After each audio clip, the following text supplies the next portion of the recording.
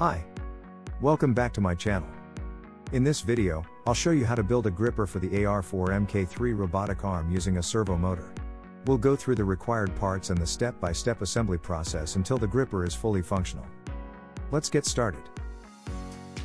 These are the parts needed to assemble a gripper for the AR4 MK3 robotic arm.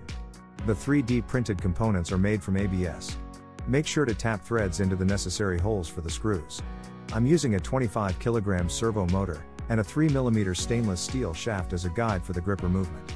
Make sure the gripper can move smoothly along the shaft for optimal performance.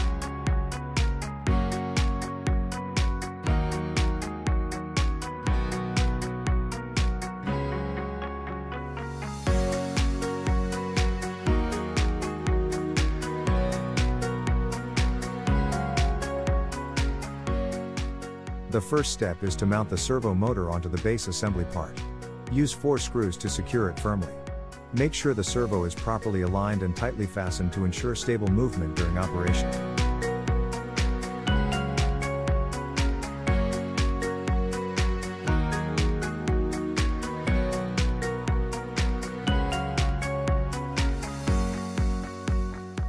Next, insert the short shaft, 16.5 mm in length, into the center hole of the 3D printed carriage.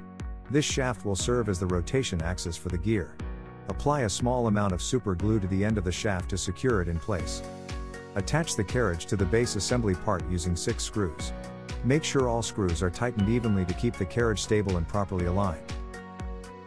Next, install the gear onto the center post and make sure it spins freely. Then, attach the center bar and secure it with screws. Make sure the center bar is properly installed and that the gear can still rotate smoothly without any obstruction.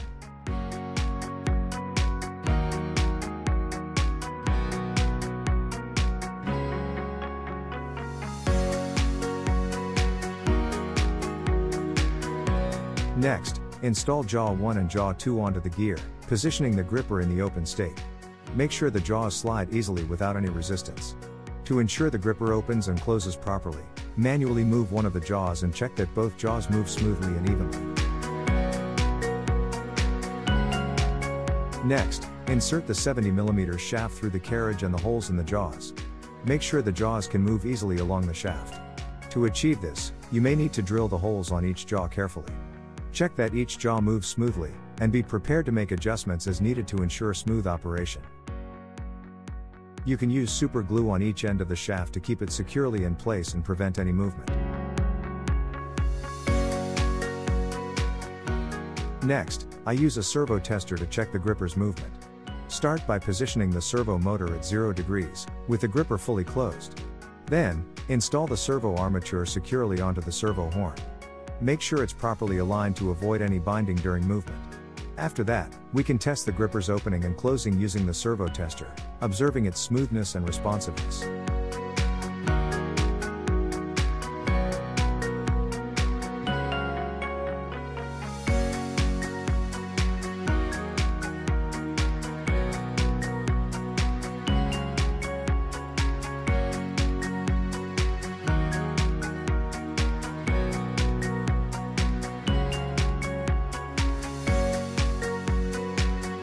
That's it for the gripper assembly. With these steps, you can build a functional and efficient gripper for your robotic projects now. This gripper is ready to be installed on the AR4 MK3 robotic arm. I hope this video helps you with your own projects. If you found it useful, don't forget to like, share, and subscribe for more tutorials and updates. Thank you so much for watching, and I'll see you in the next video.